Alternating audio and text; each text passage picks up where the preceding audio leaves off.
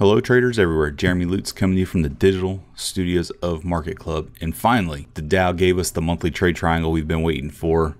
And it came close to the end of trading yesterday on Wednesday, and it came at 25,402.83, which is the number I've been giving you for seems like forever now, which pushed the chart analysis score to plus 90, indicating that overall the long-term trend has turned up for the Dow and gaining strength.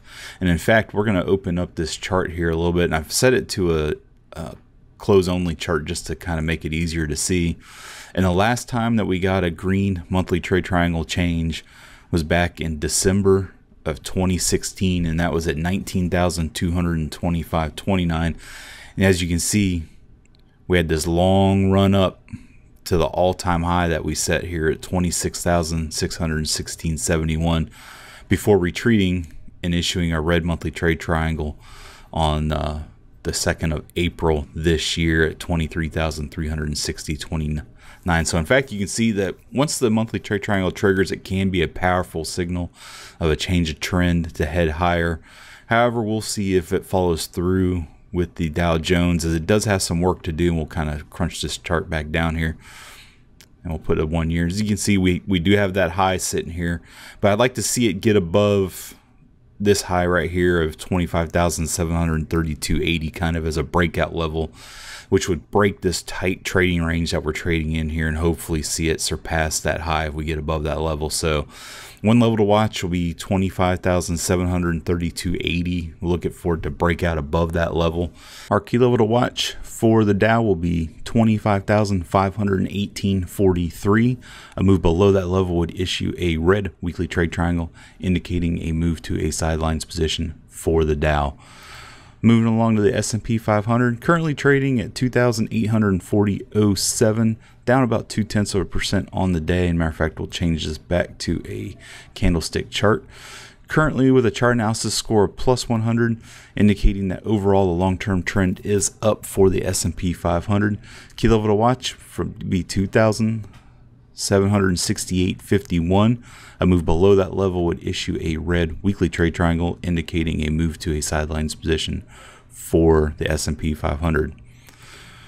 Take a look at the NASDAQ. Currently down about 0.9% on the day, coming under pressure from Facebook, which is down almost 20% on the day. Key level to watch will be 7,696.58.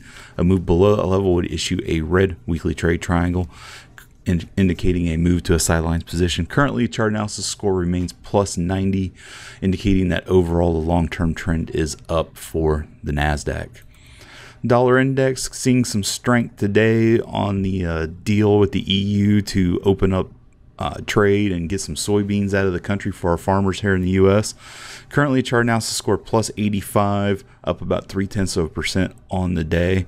Key level to watch remains 93.44. A move below that level would issue a red weekly trade triangle, indicating a move to a sidelines position for the U.S. dollar.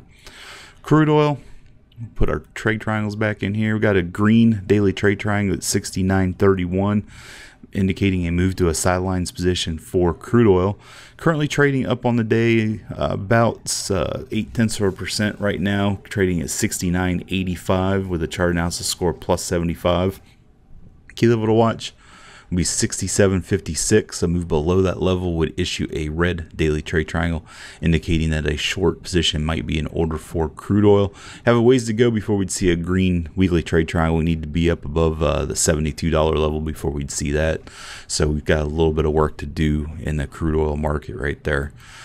Gold currently down about 0.5% on the day, trading at 1,225.40 with a chart analysis score negative 85, indicating that overall the long-term trend is down for gold, but coming under some recent weakness on a daily level. Key level to watch would be 1,218.10. A move below that level would issue a red daily trade triangle, indicating a move back to a short position for gold. Back this out, go to our Bitcoin portfolio. Take a look at Bitcoin's eking out a small gain on the day after reversing from some losses early on. However, chart analysis score plus 70, indicating that overall we are in a sidelines position for Bitcoin at the moment, and our key level to watch would be 9,925.55. A move above that level would issue a green monthly trade triangle, indicating a move back to a long position for Bitcoin. That level will come down as we get into next month, so next week I'll get you a new level to watch for Bitcoin. I promise we'll go ahead and we'll take a look at Facebook here. As you can see, currently down about 19% on the day. Its worst trading day ever. Completely fell off the map down here. Was traded at an all-time high yesterday of 218.62 before the earnings came out after hours. And right here, we're trading down at 175.98.71, pushing that chart analysis score to -70, indicating that we should be in a sidelines position for Facebook. I'm sure it's caught quite a few people out at the moment. However, I do believe that this is just a bump in the road for Facebook, and likely will be coming in a rebound in the coming months, because let's be honest, Facebook and Instagram, and yes, they do own Instagram, have just become ingrained in our daily social lives for many of the people in the world, so I can't see that it'll be held down for long. And if the FANG stocks have proven anything, they are tough to keep down for long. They tend to bounce back and bounce back big. So it'd be interesting to see where Facebook heads from here. With that, every success, have a great trading day, and I'll be back next week.